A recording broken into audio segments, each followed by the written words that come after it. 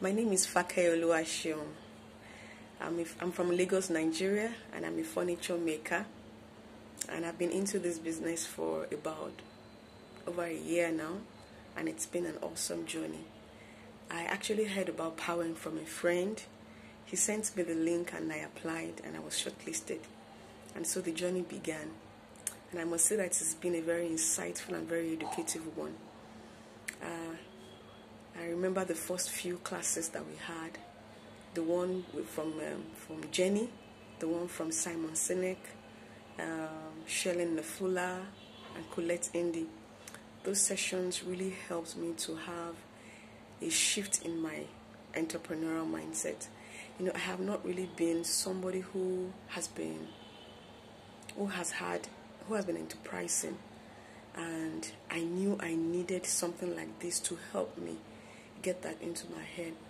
I knew I needed a change, in my life, especially financially, and I knew that to do that I needed a business of my own.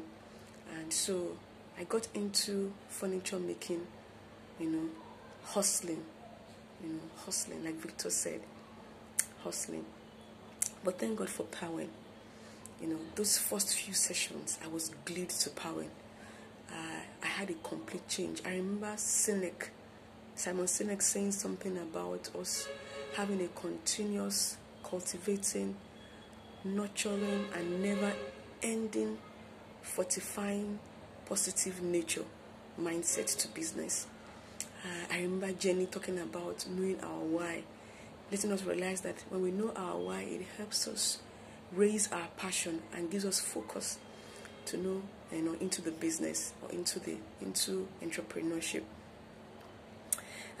I remember Sinek talking about, if you want to be more, if you want to attract more, you yourself have to become more. So there's a need for that personal development.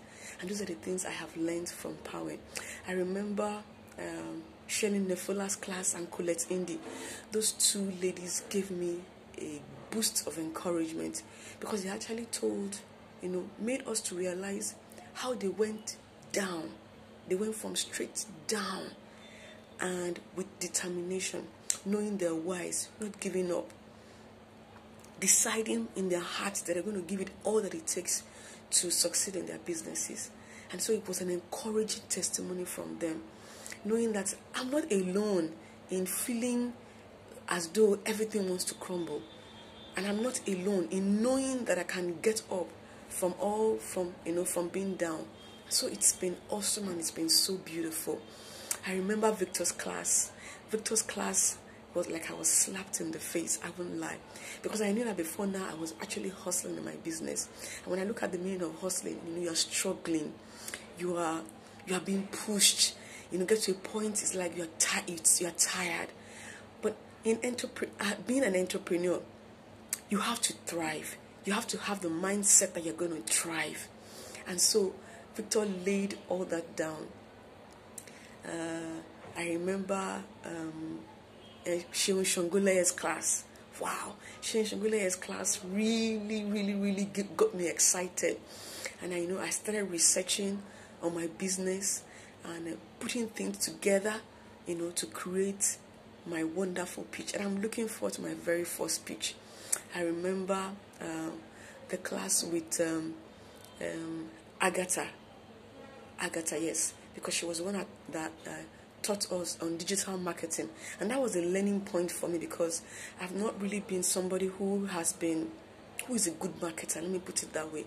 I've not been someone that really wants to put myself out there.